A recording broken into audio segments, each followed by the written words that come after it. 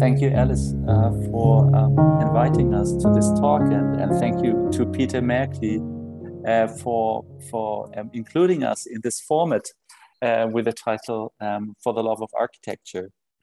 When Oliver and I were approached about doing this, we thought that love would be about about loving architecture, but also loving other people who do architecture, about friendship, and we thought it shouldn't be just about two people doing their own work, but it should be about exchange and affection. And so for a long time, Oliver and I, we are interested in or even nostalgic about that old exchange between the US and Europe in architecture, where there was for a long time until the 80s or maybe early 90s, there was a mutual affection between the two continents, where Europe was kind of projecting certain things on the US and searching for certain things, and vice versa.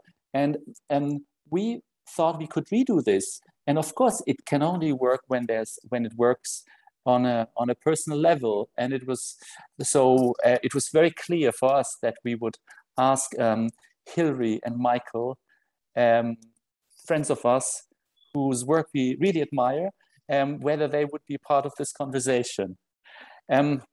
For us, and maybe we can start this conversation by saying why we love their work so much. It's and it's embarrassing, but it's about for us, America and American architecture stands almost symbolically for a directness of the profession, for a profession that can do huge, bold things, and that that can also architecture that is physically very direct.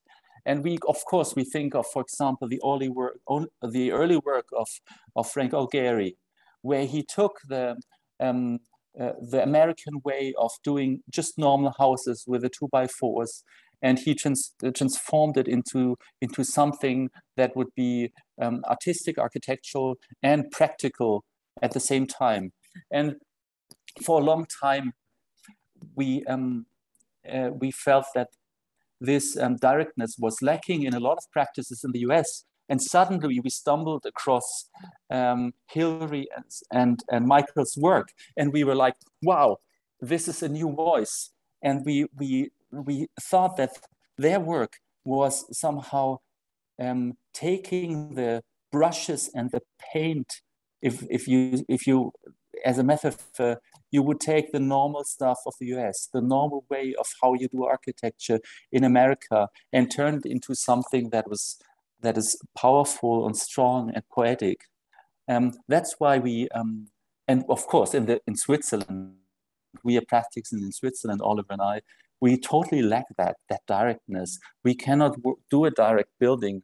If we would do a building that would aspire the kind of shack-like quality of some of the most beautiful of your projects, then we would end up spending tons of money concealing complicated details, like many of our colleagues did and do for as architects. So it's this incredible directness that we love so much.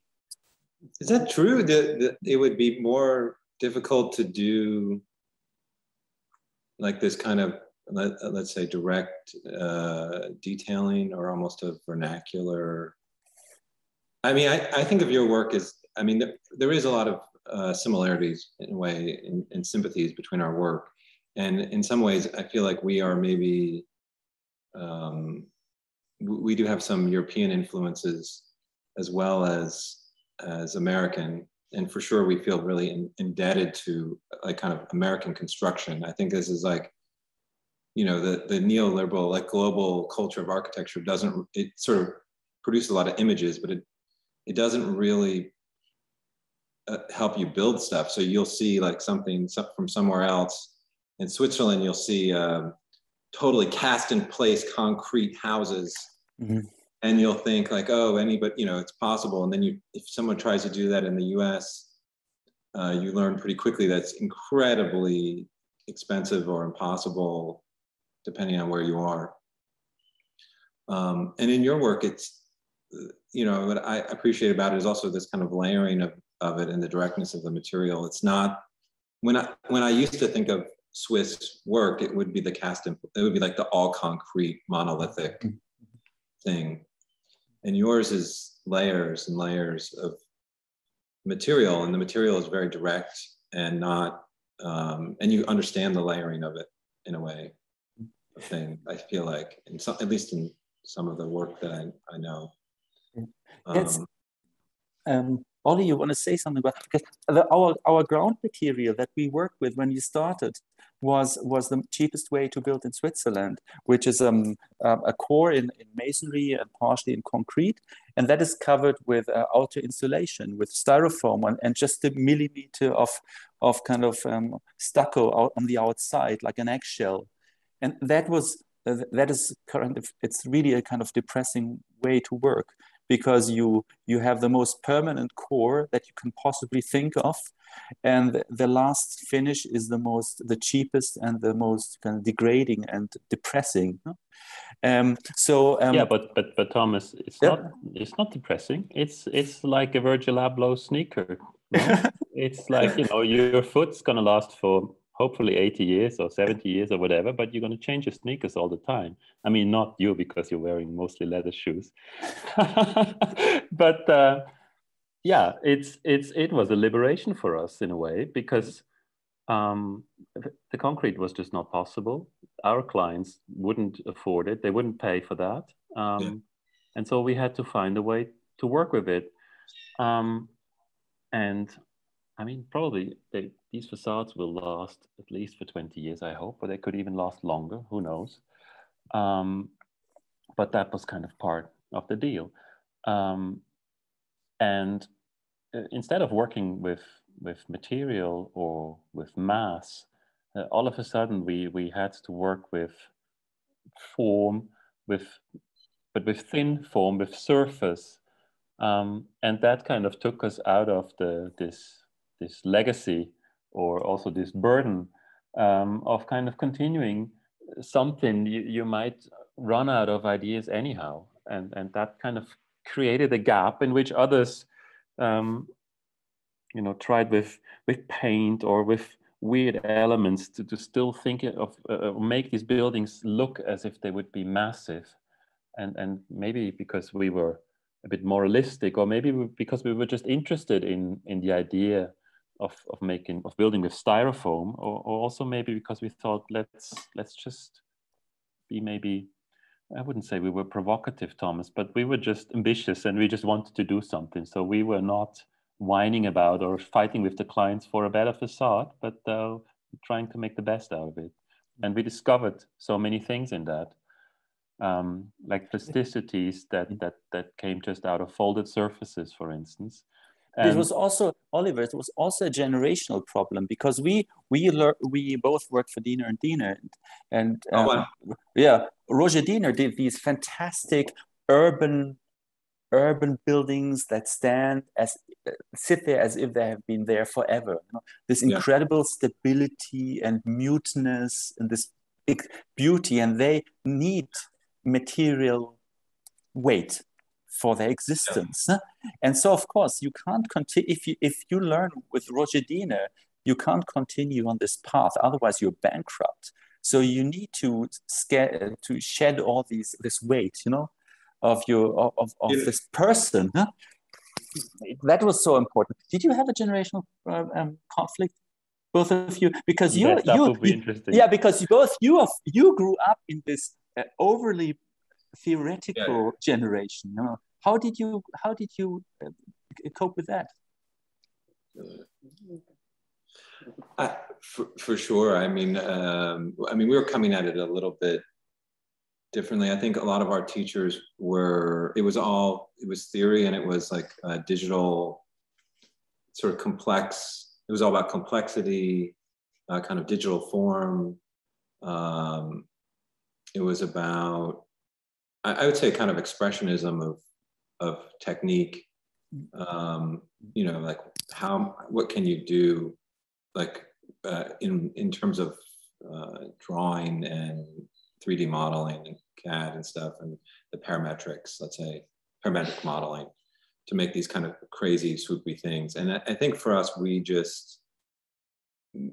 tended to look toward, we wanted to build, and similar to you, we learned from contractors and building and being in a way a little bit outside of the school. I mean, we do write and we do think about architecture and you know, things like this, but our teachers at least were, I would say, less interested in building.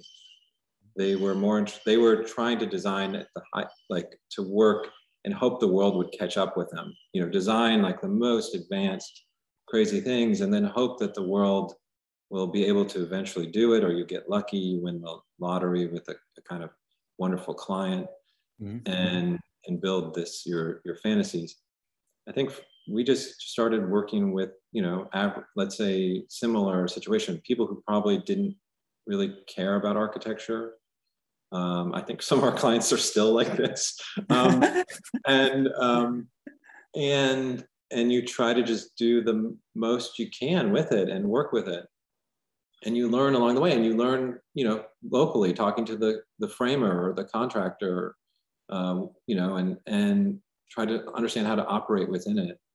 I think the one thing that we also share, and we've talked about this before in other contexts, is the models, large models. And I think that came from, for us, Hilary has, in terms of lineage, I suppose, Hilary worked for Rem Koolhaas, and I don't know if you wanted to kill him or not, but like but that influenced us for sure, and to some degree, of like large models and working through the model in the office. For sure. I think, well, I've always been interested in models, but working in the office at that time, around 2000, was a really, I think, so instructional and pivotal moment for me, and then ultimately for us in practice, not just working with Rem, but everyone who was in the office at the time, and the kind of was all buildings and a lot of projects in the US. So that, I think, was, the office changed pretty radically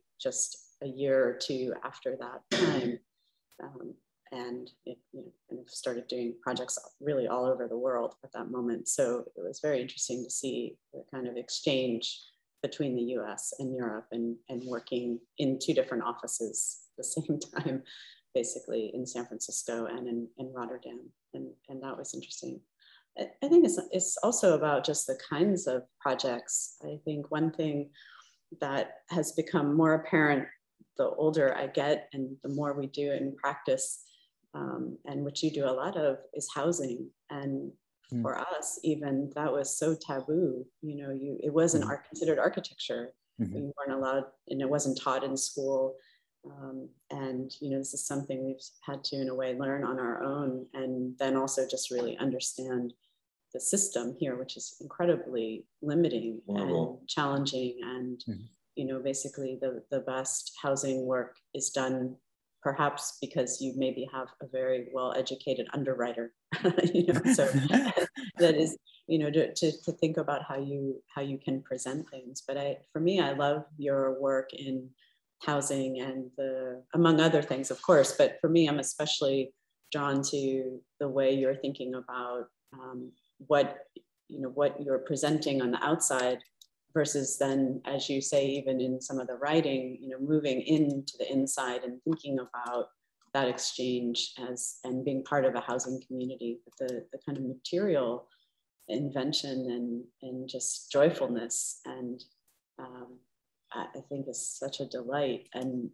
so I think hard to find in a lot of housing work. So for that, I really am so drawn to the projects, and I get very excited thinking about, you know, just even also there's this kind of moment where you show a staircase, but it's all about how that transforms from the drawing and becomes three-dimensional.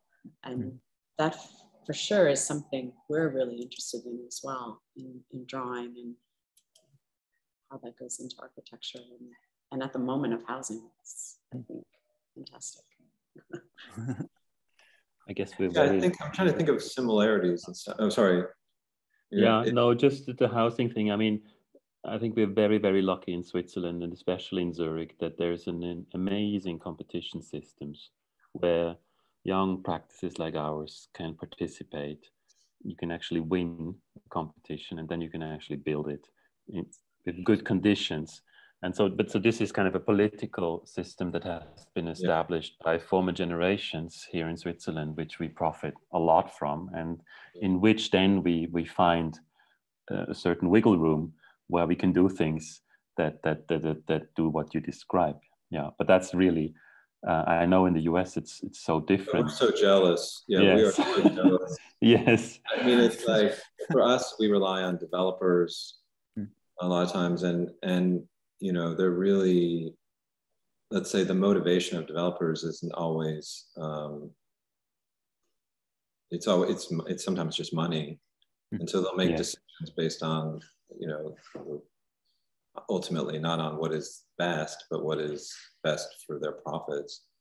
So it's just a very complex system of parts that have to be assembled, and timing of funding. And so even though there may be funding in the future that's coming, it's not available for the moment of building. And so, you know, substitution of materials happens, and, you know, and then it's as though it's the architect's decision, and society thinks it's the architect, but it's not. And so it's really, you know, how do we begin to work against that system?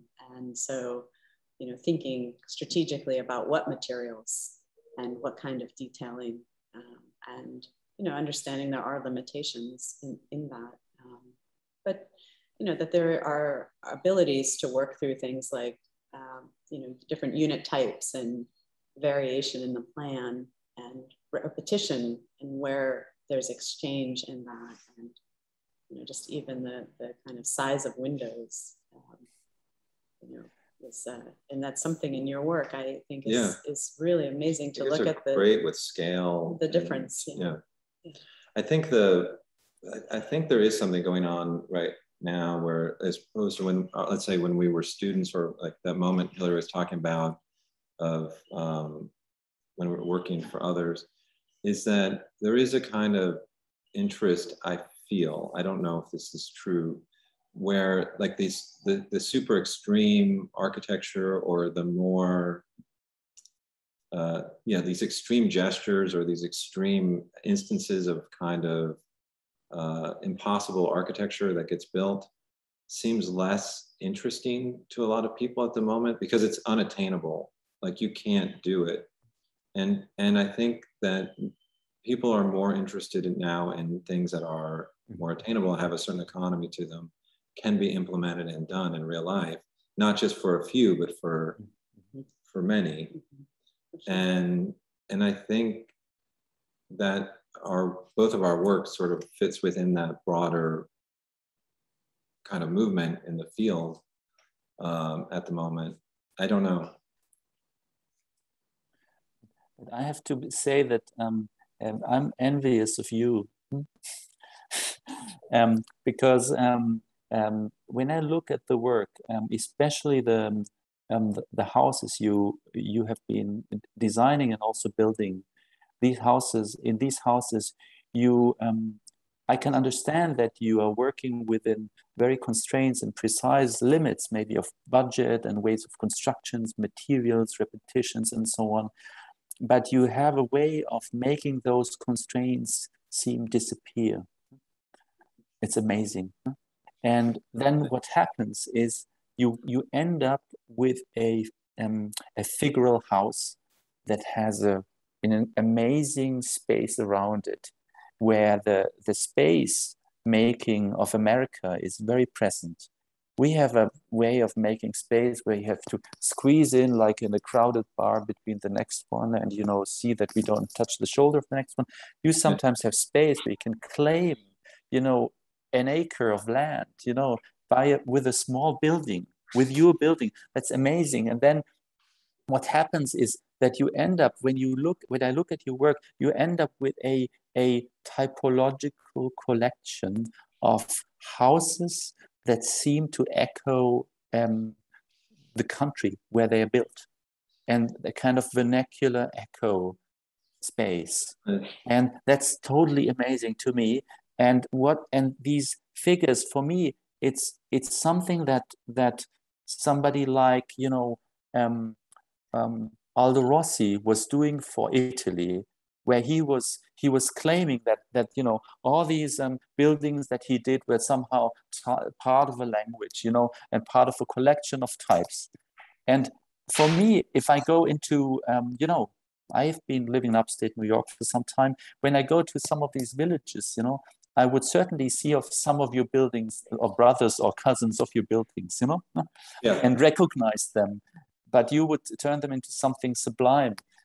And I think that's amazing. So for me, do you have a special relationship to this kind of Rossian take on the kind of collection of buildings? Is that true, or is it just an interpretation? No, I think there's something there. There's this nice story about Rossi teaching at Yale. I heard when I was a student and a young teacher. I'm always obsessed, as I'm sure you are. I have a feeling there's like these stories that were told from people ahead of us about the field at the time, or from about their teachers and what was going on. And there was somebody I was working with was talking about this Rossi taught a studio at Yale. I think his only studio, and it was on New England buildings. And he was obsessed with kind of the New England type. And of course, it echoes for him some of his own work in there as well. Like he would, you know, looking at Shakers or you know, like these kinds of very stripped down New England salt box type buildings. And I think there's that kind of connections are inevitable, and I'm sure even in our own work that is. I would say always, though, personally, I've always liked Grossi better than Rossi. If I had to pick between the two, just for the hardcore-ness of Grossi. But and there's something a little bit too romantic in Rossi, or saccharine sometimes for me. But like Grossi was always more, and the problem was he never was really translated into. I don't think he spoke English, or it was never really translated as well. But he wrote great. He wrote these amazing texts. Also, I don't know if you like on cabinet makers and craft. Grossi. I mean, he was just a great thinker, or is. So I don't know where we go from there, but I know because I studied one semester with Giorgio Grassi. Oh, you did? In Lausanne. Yes. It was fantastic. But actually, I think he's an amazing architect, as you say, and he's an amazing writer. And also, a lot of there's been translations into German, and I think even he wrote in German because his wife, I think, is German. But as a professor, he was rather mute. Oh, was he? He didn't really like to talk too much. Like he would make lectures and show his projects, and those were amazing. Yeah. But you know, just talking about the designs of the students, that wasn't really his thing. And he couldn't do it. Did he grunt? There's these stories also about Mies was like this. Like when he would teach, he would just sort of grunt or something, or you know, like kind of sit there staring for like an hour at some detail. But we changed the project once, like substantially, and then he looked at it and he's like, "What kind of project is this?" And then we're like, "Yeah, it's this and that project," and he's like, "Yeah, no, but I don't see a project. I'm not talking about this." And that was the crit. And then it was clear. Oh, we went one step too far. Huh? We kind of you can't do that anymore. No, you can't do that anymore, huh? No, you can't. I don't even think you could. What would happen? And my partner, she started crying because we worked so much, and I thought I understood what he meant, and of course I thought, yeah, come on, but okay, yeah, it was funny. But yeah, he's an amazing architect. Teach like this anymore. Like I think there was a thing where I mean, that's a kind of also a very maybe patriarchal kind of thing or something. I don't know what it is, but it's a certain model that I just don't think can exist anymore. Right? No. Yeah. I'm glad that doesn't exist. Yes, Hilary, I'm with you. I suffered so much as a student. I mean, No, but I can see what you say. Michael, about Grassi and Rossi. I mean, this one building he built in a kind of New England style in the US is really, I think it's really terrible. It's a kind of, I really don't like it. Yeah, that was the phase where it was getting a little too, saccharine. I don't know how else to describe it, but a little too cutesy in a way. I'm not against the, I like cute, but it's somehow cutesy. There's something like cute to me is more of a proportional thing. Cutesy is like a kind of picturesque assemblage thing. No, I was also thinking in terms of Rossi about your work, more about the Rossi, when you look from very far away to the thought of Rossi, what he thinks about the city, and what memory, the role that memory plays in architecture, and how you can tap into a kind of deep space of memory. And that deep space consists of everyday memories and lived memories and memories from books, and they all come together. And I feel that how do you operate between this ambition and the kind of reality what you tell the clients? Is it we have the same kind of problem. Probably every architect has that problem, but do you have anybody to talk about this? No, it's true. Like, who do you talk? What do you share with your client and things like this?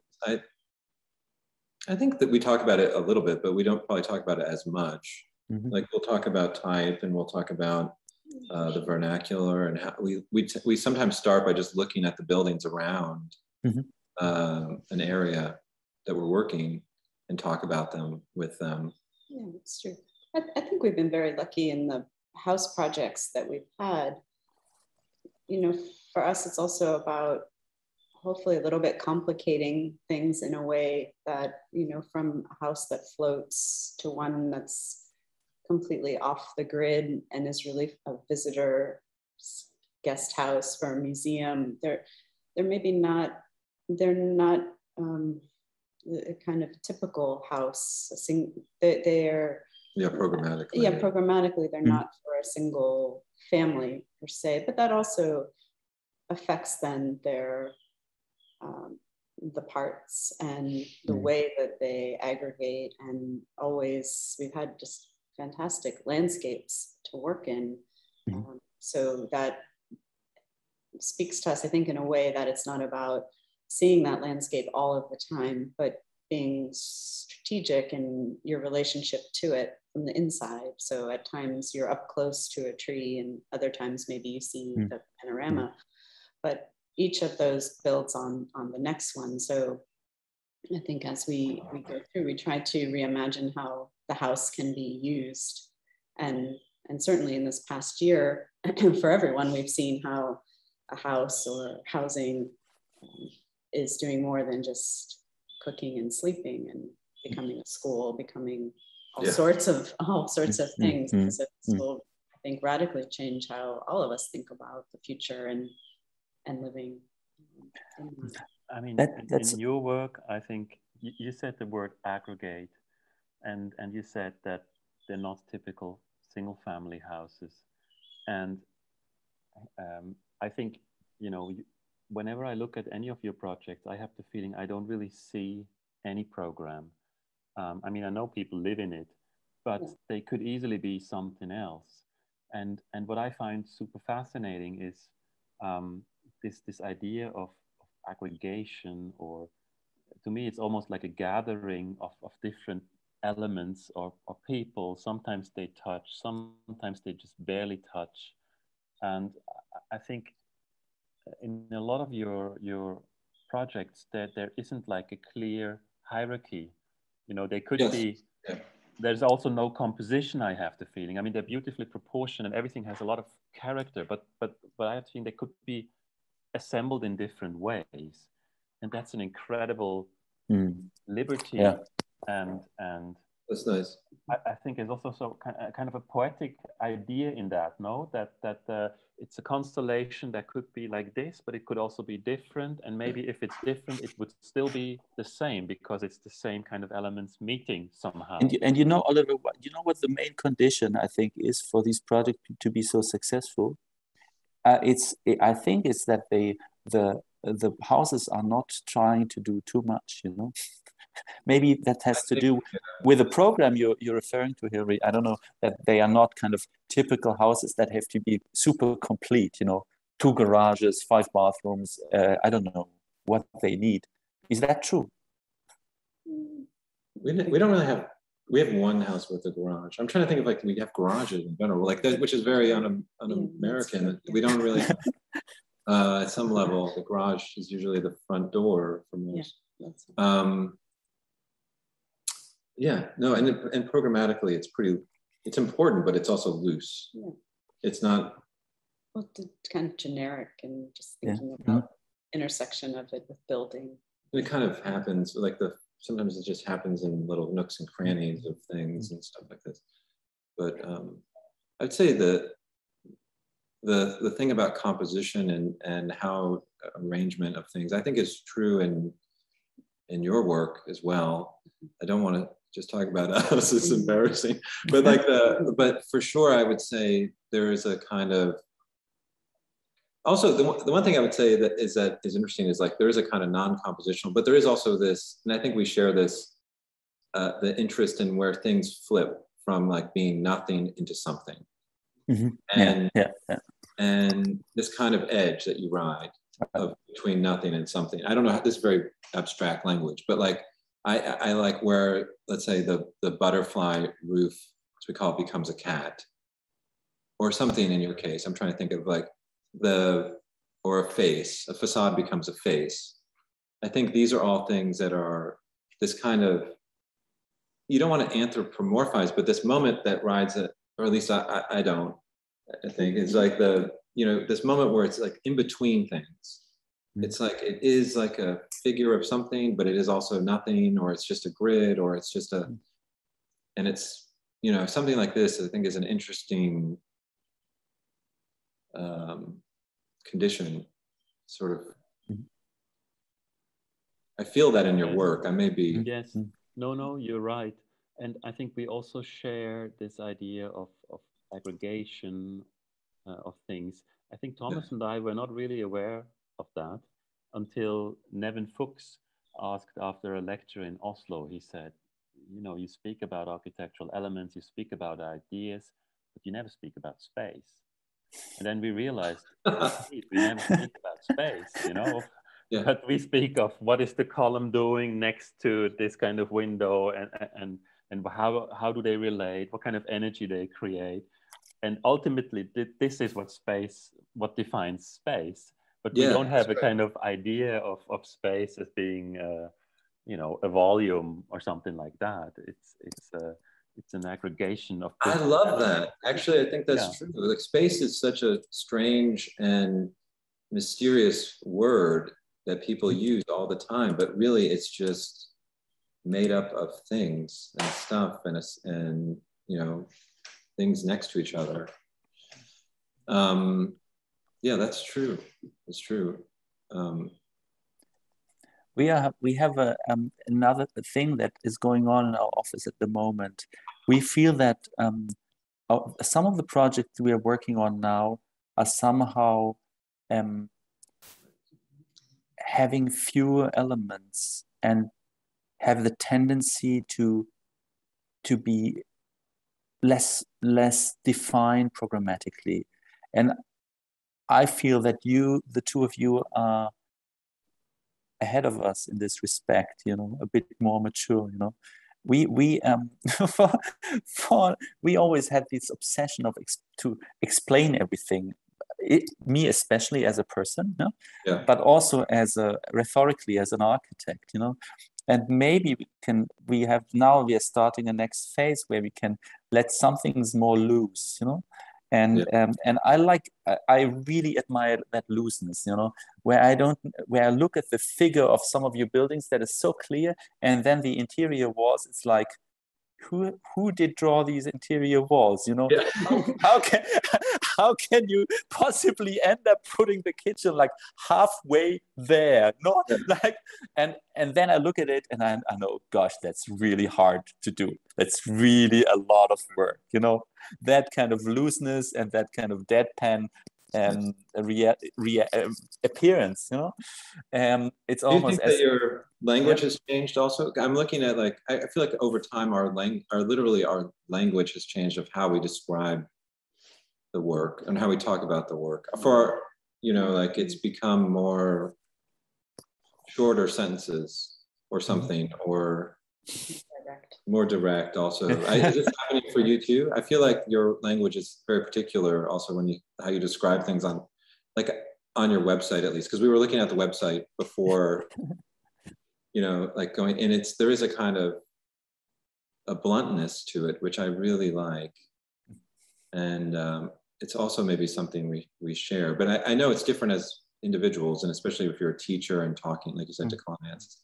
I mean, you guys are the most articulate and wonderful critics on reviews all the time. I always think you're very, very articulate and very sensitive to what the student is trying to do, and make it pleasurable. And make it pleasurable. Also. Yeah, it's not the glossy. Yeah.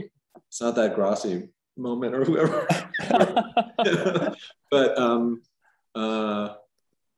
But it's evident in the work. Yeah, it's evident in the work. Well, right? Yeah, there's a thoughtfulness and a quietness to it, but it's also it's said with it's not said with large fanfare. You know what I mean? It's sort of very simply stated, I feel like. Thank you so much. But the bluntness, you know, talking about bluntness, of course, you have a whole culture of you know, bluntness and direct language in the US. Yeah? To fall back on. Yes. I mean, no, I'm not being sarcastic. Yeah. No, Michael, I'm not being sarcastic. I mean it. I mean, there's a whole culture. I mean, literature that goes like dark, like boom, boom, of course. No, and that's wonderful. I mean, that's also the kind of the directness. And I mean, I can imagine that for us, it was incredibly hard work to get away from the kind of convoluted language, you know, of some of the academic, you know, world, you know, into that bluntness, you know. And I mean, that must have a direct relationship to your work, right? Oh my gosh, if you go back and read now, I was just recently going back and rereading, I don't know if I should be calling out names for any of these things, but Michael Hayes's Architectural Theory after 1968. And I was just going through the book and rereading it, and I was just thinking to myself, thank goodness we don't write like this anymore. It's just so... Did you have it there? Yeah, it just goes through, it's like... Yeah. But you know what I really liked was, like, and I think this is maybe true at that one time. There was one moment in there where he was talking about, like, I think this is why I was reading. It was on the realism, the move, and it was who was it again? Hewitt or something, on realism and architecture, and it was so. I thought, well, maybe this is what we're doing now. It's kind of a little bit of like a return to realism or something. I was trying to understand, looking back at this stuff, thinking about where we are at the moment, and but there's a kind of sense of trying to really look at things in the world more. And I feel, Michael, that this tendency that you describe is really gives us a lot of keys for these needs of the future, to think about, you know, economies, how do we use resources, no? And how do we, what is specific, what is generic, you know, what can you use for what, you know? And I think that's I feel that this tendency that you describe to be more generous about how life relates to what you do, and to be more relaxed, is at the same time super economical, huh? Because it's opening up things, you know. You use one space, maybe a garage, but maybe it's your living room, you know? We don't know, huh? and maybe it's going to be either one over time. No? We have a project at the moment that is trying to do this. It's a kind of, you know, we do a 2-story loft apartments where we have only a platform in the middle and the spiral staircase, and no walls, no separation wall, just a small bathroom. And this in terms of program form relationship, it's very close to your work, I find. No? We love this project. We were just talking. This is one we were talking about before. Hilary was talking. Yeah, the step one. Yeah, how do you say it? Swat. Swat. Yeah. Swat. Mm-hmm. It's in a master plan by Peter Märkli, by the way. Oh, is it? Yeah. I'm curious. You in the introduction text to your book, the casas, no? About the houses. You say, I hope I quote right. We never cared about the language of architecture, and then the next one is we never heard what it was saying or what architecture was saying. I thought it was fantastic. Yeah, but I mean, is that really true? I mean, is that even possible? I was wondering. Well, I think language in the moment when we were like the semiotic sense or something like this, I think it's more complex because those who write about it are very smart and they've figured out the way around it. So I'm probably mischaracterizing certain things, but the idea that there is a clear system of that is linguistic, like language, to me has always been strange. I mean, we always use it as shorthand. I understand technique, I understand construction, I understand other things that are, let's say, language alike, but it's not really language. Like, I don't know what it means a lot of times, buildings. Like, I know they mean something, and they mean something to us individually, probably, but it's not going to be as clear as a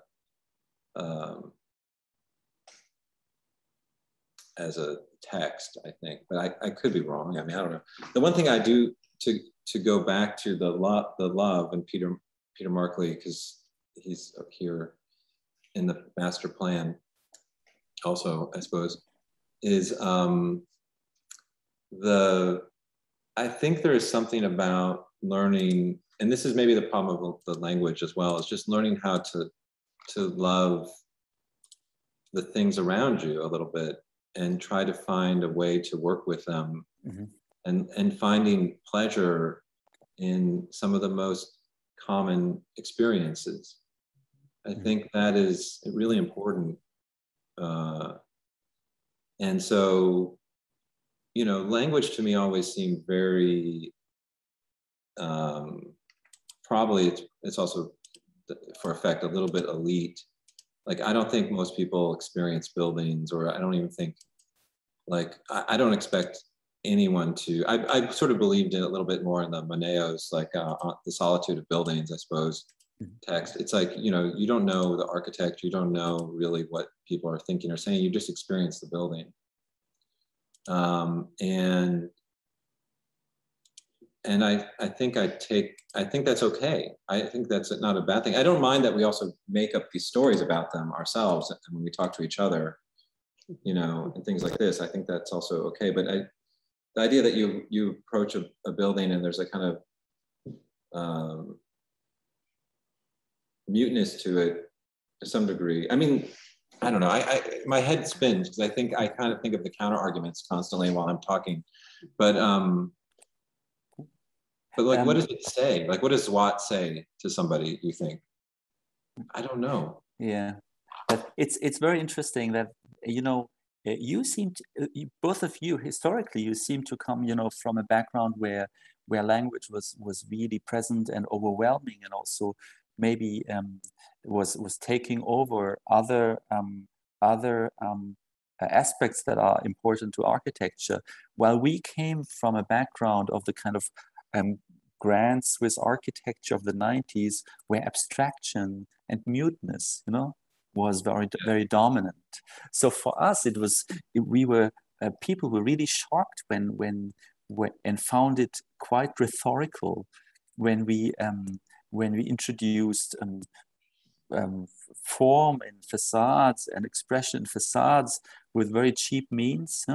And there was a long period of 10 years where we didn't hear from Roger Diener, no? Oh, is that right? Oh, yes. I can tell you the same things. Like for us, like the pitched roof, we still get grief because we have a pitched roof. We use pitched roofs. Colleagues of ours and friends of ours are always like, they just get so worked up about it. They hate pitched roofs because pitched roofs for them are identified with a semiotic language, rhetorical. It's a rhetorical device. And I'm just always like, you know, if you want to build in the Northeast and you have a certain economy, you're going to end up with a sloped roof, a pitched roof. I'm sorry. It's just how it is. And, you know, it's like, and try to make something of it is like the thing. It's like you try to make something of it. But like, it causes such angst, causes such angst with our colleagues at the pitched roof. People really hate it and they attack us for it. That's also why in that text, I think, talked a little bit about the kind of, the language was also tied to like a kind of postmodernism, which I think probably in Switzerland, this is probably what Diener thinks when they look at your work. They feel like it's, the rhetorical is tied to a kind of earlier model of postmodernism. Right. I just don't see in our work, honestly. I don't see it the same. I don't see it in your work either. So, but other people of a certain generation do see it sometimes for whatever reason, like a pitched roof causes such anxiety for some people. But in your case, I think the games are kind of, to me, they're like kind of classic architectural games of scale. Like those are kind of enduring as like what you can do as an architect, you know, to an arrangement of things and how to play with material and how to play with form. Just even looking at SWAT, even just the oversized shingle, the siding, and then it popping out and becoming an awning. All these things are kind of the oversized cap at the top. All this stuff is like great. It's like it's super sophisticated and not at the same time. And seemingly done with pleasure. Yeah. And I think also going back to Michael, you said something about layering. The more you look, also the more you discover about the work. As we haven't had the pleasure to visit in person, but I hope to someday. But as we, you know, look at and you know, the models, it's also wonderful the way even you photograph them, because you have a sense of the overall form, but only slightly. And as you look through then the details of construction, you zoom in and you see more of the thinking and the kind of carefulness in the way things change from a texture to maybe smooth or introduction of color. I love the side. Which is so delightful. It's so nicely done. Proportions are so good. Anyways, we're looking at it right now. And the color, it's interesting that the front and the back and the side and everything is is different. I think that also would be, like you said, un-Swiss of a certain generation. Yes. That was actually one of what you discovered in one of our first projects through the models, that when you build a model and you rip off facades to replace them and to glue them on again, and then you do this again and again and again, then you realize that there's really a dialogue between the facades and that they only meet at the corners. So I mean, the main paradox of architecture is that you are doing volumes and surfaces at the same time, because if these volumes are always inhabited. So it sounds banal, but that was quite a discovery for us, and that somehow that the instinct of our training would be that you have to somehow harmonize or orchestrate the different sides. Huh? And what we found out in our work together that the opposite is the case. Huh? Just let them loose, you know. They will find, you know, when you have two people who are different and they meet, like facades, they have a relationship. That's it, you know. They're different. Each one is an individual, but they can have a relationship. That's fine, you know. And the relationship will turn out the way the chemistry between these two it's just happened. There's a strong form that they're on still that holds it all together, like in that case, yeah, certainly. In other cases, we had buildings like in the second building we did in Benkenstraße. It was the ugliest volume you can possibly imagine because it was dictated by the building code and by the additions you could do legally on the roof. And you have to, of course, maximize the surface because the land is so expensive in Switzerland. So that you had to turn a kind of ugly volume, an unthinkably ugly volume, into a piece of architecture, like dress it up like architecture. That's very that's not what you were doing. That's a very strange. No, for sure we didn't have that. I mean, but at some level, I still think of. It's funny the things we carry around with us, because I do think of architecture probably more like the Diener and Diener that you were describing before, as like an object in a city, a kind of civic building in a city, and we just have never been able to get to it. So we've never really been able to do architecture in our mind. We haven't gotten there yet. We keep wanting to, but someday. But still, I think we share a sensitivity where form is more about negotiation and less about a hierarchy or like a clear system. And I think that's something which is very contemporary and also resonates in society in general, no? That things are about negotiation. There's opposites, there's distance, but there's also proximity and friction, different energies. And I don't know, I mean, it might sound a bit like too much of an interpretation, but you know, if you think, and Peter Märkli, he would say that architecture is a language of form. I think he even has lectures under that title. I think that's what makes your work and maybe our work different from, say, 50 years ago, where things were different, no? And society was different. And, you know, even when I look at your furniture, which I find totally amazing, you know, there are always some kind of sturdy elements screwed together somehow, and then all of a sudden there's something happening with those small beams or whatever. There's a chair, and I think that is really amazing, because it's a poetry that has to do with negotiating things and not with just kind of shaping the world, no, but actually putting it together somehow, no? It's all the furniture really is sort of like the architecture in the sense that we just worked from, you know, kind of the cheapest means we could find. So a lot of it is like it's all bolted because welding is really expensive to grind it down and everything, to smooth it out. And so we just would assemble it and have it bolted together, and you can rearrange it in other ways too, in a way it doesn't become as precious perhaps as a thing. And we've always worked with aluminum, and we've done some wood, and we did some wood pieces recently where we worked with like they're like broomsticks. It's basically a broomstick maker, does all the legs and everything. And so they're like the biggest broomsticks that the guy made, basically.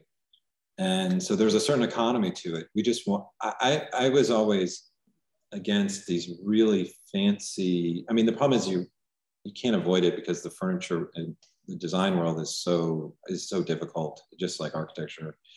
But, you know, I can't stand these, that an architecture table is $20,000 or something. Yeah. It just seemed always to me like, who is this for? And so we always tried to work with really cheaply so that anybody could afford it and we can do it ourselves. We did a kitchen. It was the same all out of bent metal, and it was like the same as IKEA, basically in the end for one of our projects. I mean, it was a little more labor on our part. Terms of like material cost is the same, like in terms of all the parts, but putting it together was a little more.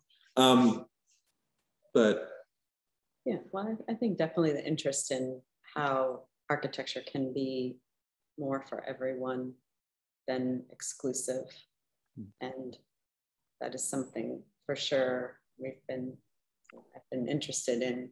And how do you engage in making things? Because it's obviously not so easy, and it takes time. And we've worked with a certain group of people that we've built up over years. I think this is also very much a part of practice and thinking about design, that who are you making the work with, and how to have these conversations and make it more immediate. And it does come back to directness. As you guys were talking, I was thinking about that, because for us, it's, if we need something, we want to make it, and we don't want to just buy it, but then we also don't have a lot of time. And so how do we do that? yeah, it's pretty true. I have a political question for you. You're from New York, and you are sometimes upstate, and you're doing a lot of most of your buildings outside of the city, and there's this big divide in America running through society, and it's in some cases it's also a kind of rural city divide, and couldn't your work play a role there, a positive role? That would be fantastic. We're trying to. I think we're trying to even figure out how to do more. I think in the rural, like, to be able to affect, like, we live between the two for sure at the moment. I mean, we really do live in New York most of the time, but in the summers we go between the two. With our kids and everything. But I think the world could, I mean, definitely there's a lot it could teach the city, I suppose, in some ways, in terms of economy and construction and things like this. But at the same time, there's a lot to be learned out here, and also to look at, I mean, architecture really is an urban project. I mean, it really is about cities, and is really about a kind of collective culture. And some of that needs to be brought maybe into the rural a little bit more. I feel like we're trying to do something. We'll see. Keep us posted. We're trying to do a small thing, like a kind of little space in a rural setting for architecture. Well, I think this comes back to the accessible feeling that it's something for everyone. How do you feel? I guess maybe think is a better term, but that you can relate or feel it's for you, right? The idea that maybe you can't go past a facade to something. And then it's also about methods of practice and making things. And, there's just fundamentally different ways of approaching things. In the city, it's very much service-based, right? You're going to hire contractors, and you have to go through a certain set of policies and legal things. Yeah. Whereas in the rural, it's more about really doing everything yourself and knowing you can do it, and not relying on others necessarily to help you. And even if in the end you still need help with things, but it's just fundamentally a very different mindset. At least that's how I see it. And right. And maybe perhaps also just being a woman in architecture and practice, I can't go through a day without being reminded of that wherever I am, city or other place. And and so just how do you begin to have conversations around making things? They start in different places usually. And so that's very interesting for us to learn. And I grew up more so in a kind of rural setting, and inspired by the kind of constraints around vernacular conditions or limitation of materials, ways of making things, just a certain economy around that. I think some of it is just like you were saying, is also, you know, I think right now everything has become so atomized. Like architecture is really needs to reach out more. I mean, we really are. You know, it's sort of like everybody is in their own bubbles or spaces or whatever, and it's hard to break that almost. And how do you reach out? How do you share? I guess the love of architecture with others, and hope that they also, I guess, also to learn from them as well. But like how to share more and what architecture should be. I think we've been too long telling people what architecture is, in a way.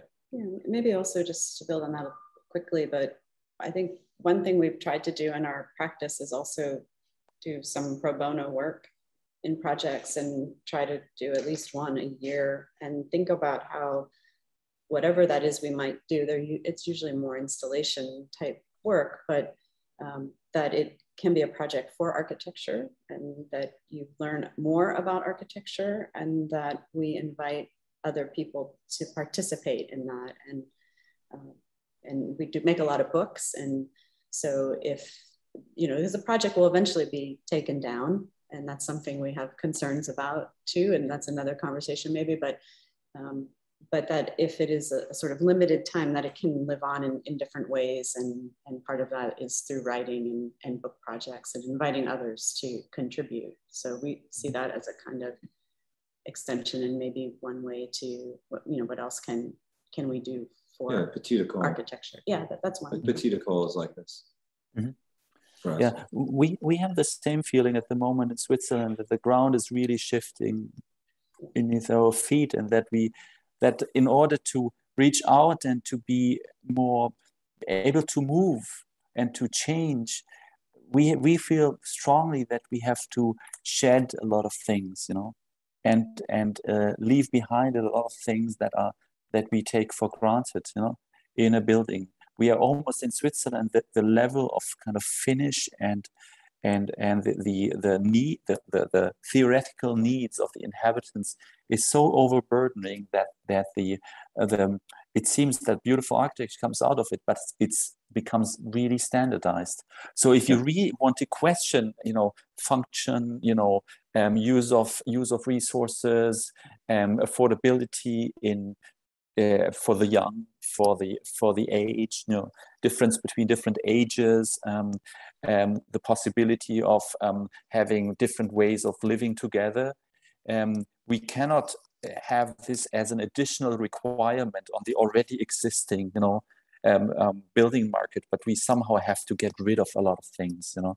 And I feel, and the SWAT building would have been unthinkable 3 years ago in Switzerland.